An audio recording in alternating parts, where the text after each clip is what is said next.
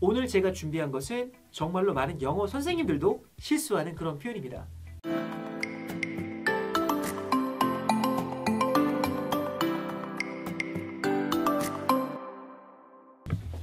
따단단! Lighten up our mood.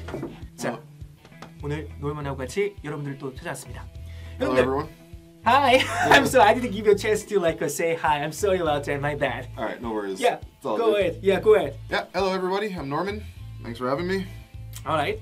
제가 한국에 살면서 영어로 많은 사람하고 대화를 합니다. 제 직업상도 그렇고요.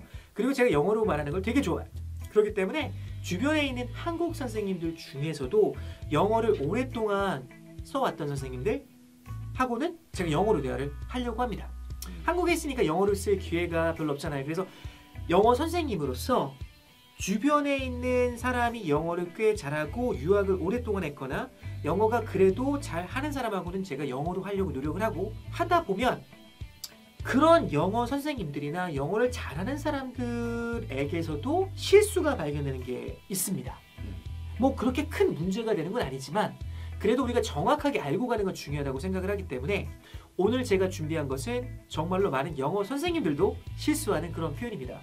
I'm going to talk about things that even Korean English teachers, so-called Korean English teachers, they're making this mistake. Right. So it's very interesting today. Absolutely. Alright. 자, 그래서 오늘 제가 준비한 건 바로 뭐냐면요. discuss라는 거예요. discuss. Right. discuss가 맞을까요?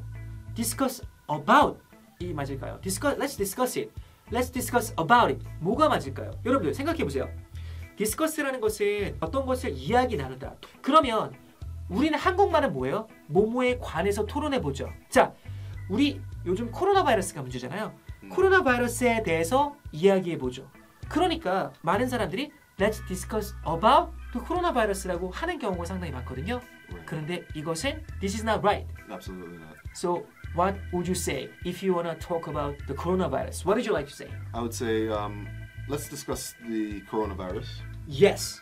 Right. Yes. 자, 지금 놀만이 뭐라고 했어요? Let's discuss the coronavirus라고 했죠. about을 붙였어요, 안 붙였어요? 안 붙였단 말이죠. about을 붙이는 경우는 바로 Let's talk about the coronavirus. Right. Let's talk about it. 그쵸? 그래서 discuss는 무조건 Let's discuss it. Let's discuss the politics. Let's discuss how we're gonna manage our podcast. 그렇게 입에 배시면 돼요. 아시겠죠? 자, 그런데요. 그럼 discuss하고 talk about 차이점이 뭐야? 궁금할 수 있어요? 한번 물어볼까요? 노만. Then what's the difference between talk about and discuss? Well, basically, I would say discuss just sounds more fancy and sophisticated. 아하. Whereas when you discuss something, it's more in depth. Like you're talking about something more deeply. Whereas when you're just simply talking about it, it's more Casual. It's more light and casual. Yeah. Absolutely. 자, discuss라는 건 약간 그 in depth라고 말했죠. 약간 깊이가 있다라는 느낌이에요, 그렇죠?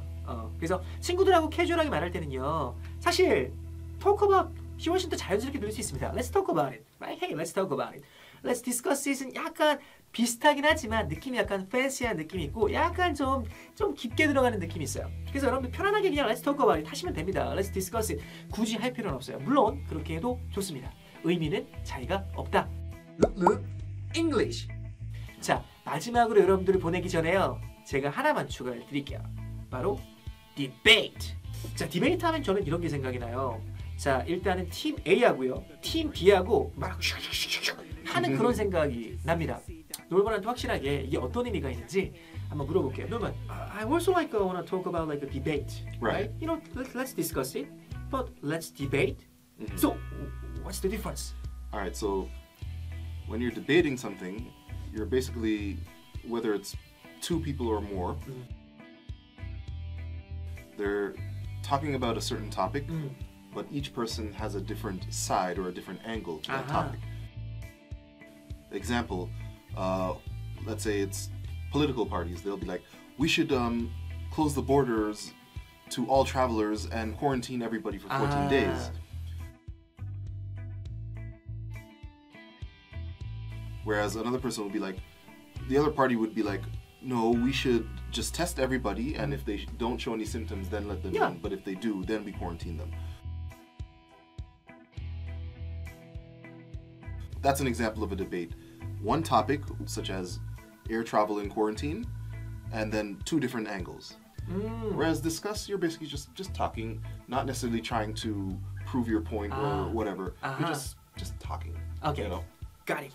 자, 디베이트라는 것은 일단 아까 전에 제가 간단하게 말씀을 드렸지만 지금 이제 놀만이 이제 설명을 했지만 요즘 코로나 바이러스 때문에 이제 국경을 많이 닫고 있어요, 그렇죠?